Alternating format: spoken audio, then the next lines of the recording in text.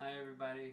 Today I'm going to be making a sour mead without any Brettanomyces or Pediococcus. We're just going to be trying out the Lacto Plantarum Caplets that I got, and we'll see how that goes. So we're just going to add about half a pound of honey to get to a gravity of 1.020, and that's for 1 gallon.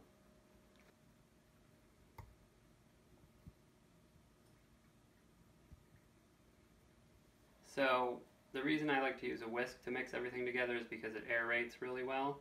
So that's just one less step I have to do later.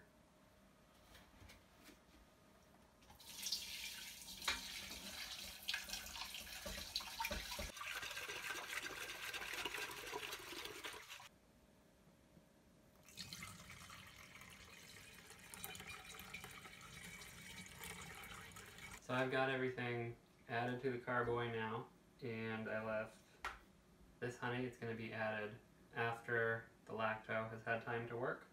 So we just want to make this environment really easy for acid production, not really alcoholic fermentation. So I've got 5 little lacto caplets. I'm going to break the capsules open and pour little buggies in. They just twist off. Pretty easy.